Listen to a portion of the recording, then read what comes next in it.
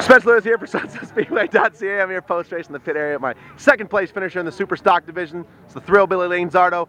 You had to take the scenic route tonight, my man. You started a little bit deeper than I'm sure you would have liked to in the feature, but car was on rails. 46 machine looks awfully good. Have you feeling pretty good for the 2015 season? Yeah, man. The first couple practices were off the hook. You know, we could slide the car into the corners. We made up so much ground.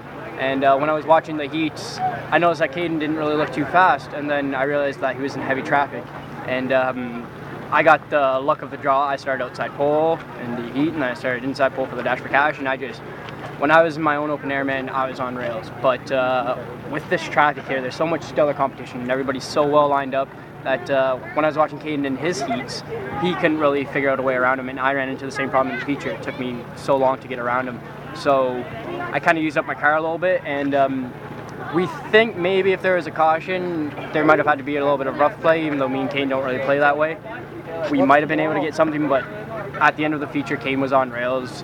I was quick, but we don't know what could have happened. It would have been a good race. I mean, the fact that we've almost doubled this roster in the super stock division, is that an indication that lap traffic is probably going to be an issue moving forward, almost on a weekly basis? Oh, it's crazy. I mean, like, this is such a double lane track, and you can't run 3 wide like I used to here. So if there's 2 cars that are pretty close to the same lap times right in front of you and they're running double file, you can't hit them out of the way. It's hard to go 3 wide, so you've got to pick and choose. You can't bump and grind at this track with this division, and with these they're almost late models now, what we call thunder cars, and they're so fragile. So as soon as you start bumping and banging, you're just going to go right to the back. So you really got to work on your patience. And I had a buddy told me, Graham T. Annis, unreal guy, works on cars. You know him really well. I think it's Annis.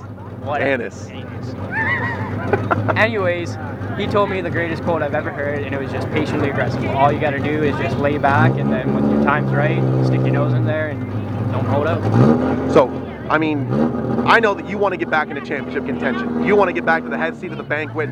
You finished second to a car that's not running for points this year, so really a solid opener for the 46 car. Is that the way you have to approach this moving forward this season? You know what, halfway through the season, that's what my thoughts would be. But for the first 5 weeks, all you got to focus on is winning.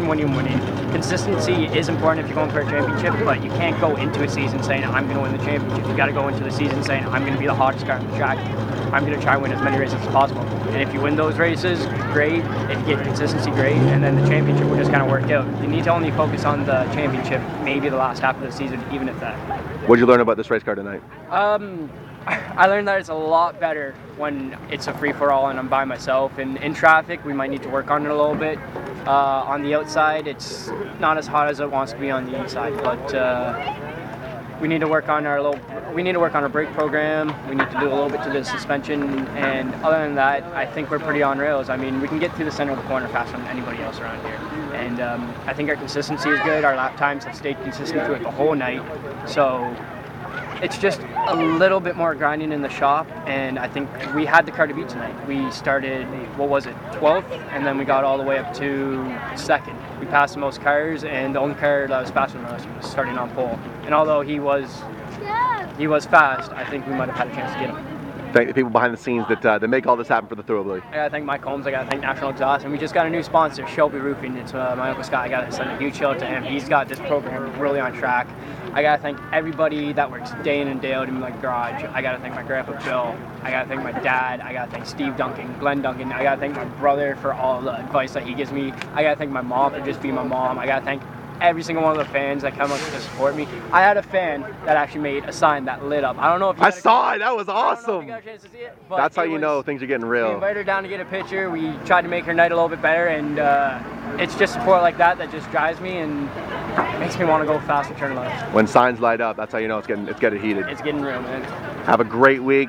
Second place run tonight. Good way to start 2015. We'll check in with you in week number 2. I'll see you then. The Thrillbilly Lane Zardo.